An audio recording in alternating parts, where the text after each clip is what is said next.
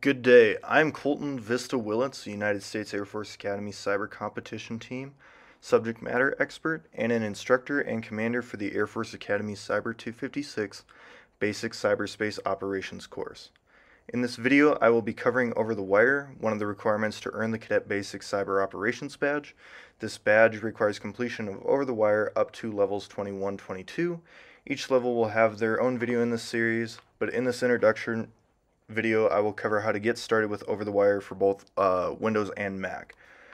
These same steps apply for Linux as well. However, for the rest of the series, I will only just be using my Mac to complete these challenges. So, to start off, open up Google Chrome, go to OverTheWire.org. And then you will be selecting Bandit. So Bandit's the one that needs to be completed, and as you can see, I've done some of them here. However, we're going to start with level 0. Right, so coming here, it gives you essentially the address in which to go to, what port needs to be specified, as well as the actual username and the password. So Bandit0 is the username and Bandit0 is the password. So if we open up Terminal, I'm going to clear this, and we look at Terminal here. Same goes for Windows. We need to use the SSH command, or the secure shell command, SSH, and then our username, which is Bandit0 at bandit.labs.overthewire.org, TAC P to specify port, and then 2220. Alright, so then it's going to ask for the password, and that should be bandit0. And then here you can see that we're actually able to log in. Let me just change some of the preferences here. View, we're going to increase the font size, which is just Command plus, to go over how this works. So you'll see it has Over the Wire when you connect to it.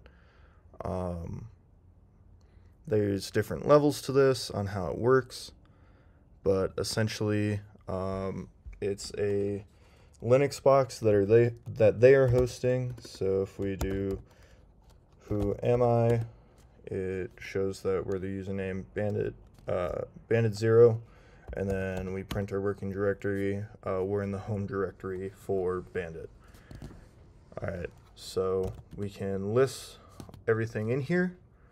And it's going to show README. So the ls is going to list everything that is in a directory. So now we want to read the directory. We can either print it or use a text editor. However, I am going to print it. So cat README. So with Over the Wire, when you do each of these levels, it goes up and you're going to end up having a different username. So for level 0, it's going to be Bandit0. Level 1, it's going to be Bandit1. But the password changes. So instead of Bandit1 being the first password, this jumble here is actually going to be our next password. So I'm going to actually open up the Notes app and essentially create a new Notes called Over the Wire passwords, and then level 1 we had Bandit0, and for this next one we had that as well. The caveat to this is, as you go through these levels for the 256 course, and you do your submissions, Bandit0 is actually going to be your first password, and this will be your second password to access level 2. So to give an example, for Windows, we're actually now going to access level 2 on Windows. So if I come here, look at level 2, same specifications for the ports, and then you're going to be using Bandit 1. So we come over to Windows here, we're going to close out of that, and we're going to come here and we're going to type CMD in the search bar and open up command prompt. So command prompt, you can see here, is just your basic command prompt. LS doesn't work in command prompt, so it doesn't take Linux commands, it takes Windows commands. So if you do dir, that actually will list out everything that is in that directory. And then CLS is to clear instead of just typing clear. So there is a difference, but however, SSH is going to be the same. So to just clarify, if you look through here, SSH is going to be the same exact options with the port as well listed here. So we should be able to do SSH bandit 1 at bandit.labs.overthewire.org, and then we're going to specify that port 2220 as well. And then I'm just going to put control, hang on, we're going to clear that, control V to paste it. Again, you won't see it. Let's just go back and make sure that we actually copied that. Copy, and then just new text document. So we have that up with our passwords and whatnot. So that is the password we had there. So now we're going to come here and enter that again, and click enter. And now we have access to Bandit 1. So to actually just paste, I just right clicked it in here, essentially. My bad. Right clicked it into the command prompt. But now we have access to a Linux machine. So you'll see that we have a different level here that we need to complete.